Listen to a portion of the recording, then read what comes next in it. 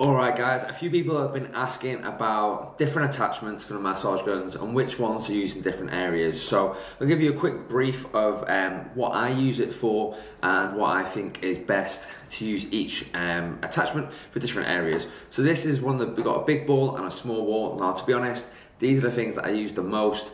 Really versatile. You can use them obviously straight on the side slightly. It's just a really good all-rounder. Obviously slightly smaller area, a larger area. Then we have the bullet, so nice small bullet, as you can see.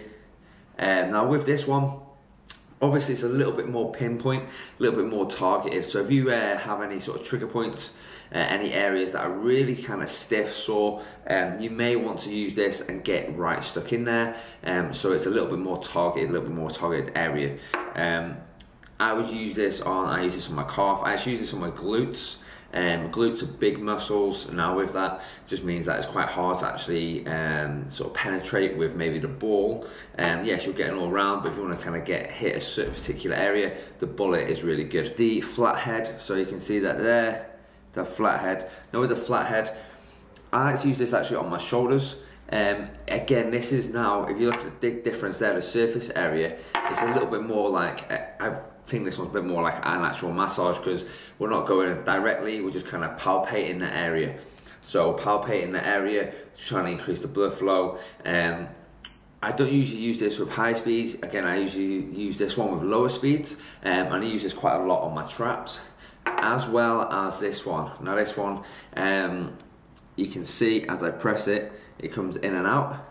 It's got a little bit of a gap there. So if you want to use it on some sensitive areas that you maybe, you know, just up and down here, your neck, up and down your traps, somewhere that might be, you might have like an injury maybe, but you still want to try and increase the blood flow in that area. Using this, it's a little bit less targeted, it takes a little bit of pressure of when you're actually using the machine and you're using the massage gun, it's not as intense, so that's a good one.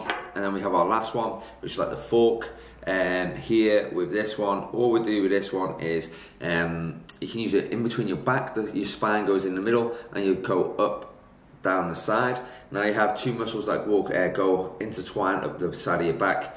This would be really good for that, so either side of your spine. This would be really good for there. Again, you can use it on different areas. Again, you can use it on your traps, you can use it on your arms. I know people use this on the forearms like so. So use it here. Again, it just means that you've got 2 points of contact. So if you find somewhere that you might need 2 points of contact, I have had people use it up and down the side of the calves, up and down the lower end near the Achilles. It can be really nice.